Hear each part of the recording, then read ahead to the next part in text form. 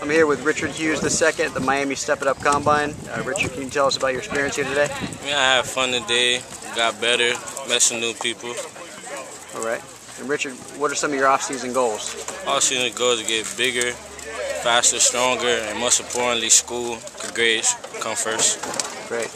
Okay, and can you tell us what separates you from other people at your position? My IQ. My IQ is great. All right. Sounds good. And you can tell us 3 colleges you're looking at? FAU, FIU, and North Carolina A&T. Great. And what are you looking for in school? Good environment, someone that's great in my major that I want to major in, and to make my mom proud. Perfect. Sounds good. Thanks a lot, Richard.